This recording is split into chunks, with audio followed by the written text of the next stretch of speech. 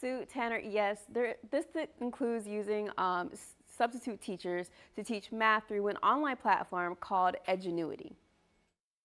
The shortage of teachers has schools like Beulah Middle School finding workarounds.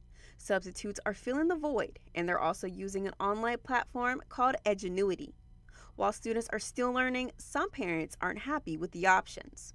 The school district gave me a statement that says, in part, while it would clearly be our desire to have certified teachers in every instructional position within our district, the reality for us, as is for many employers and industries at this time, is that we have a labor shortage. Teacher recruiter Melia Adams tells me the teacher shortage is a result of fewer people going into the teaching field.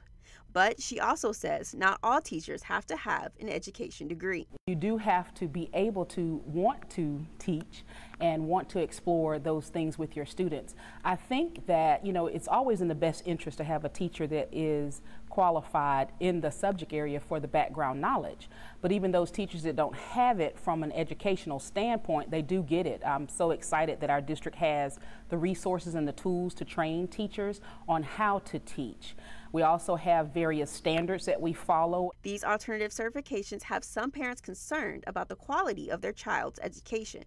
Adams says they shouldn't worry. I can't emphasize enough that because of our students' ability to learn in different ways, the teachers teach in different ways, and so the quality of instruction is based on what is actually occurring in that classroom, which is why we use a lot of data points to look at where our students' weaknesses are, to build on those weaknesses, and where their strengths are to enhance those strengths. Math test scores since COVID has been on a decline.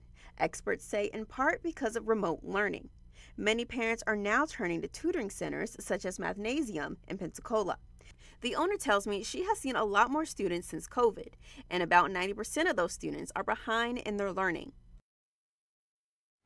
Adams says right now Escambia County Public Schools are staffed at about 85% for the next school year. She says they're still looking to fill in the remaining 15% at all school levels in all subjects. Live in the studio, Sade Ray, WEAR News.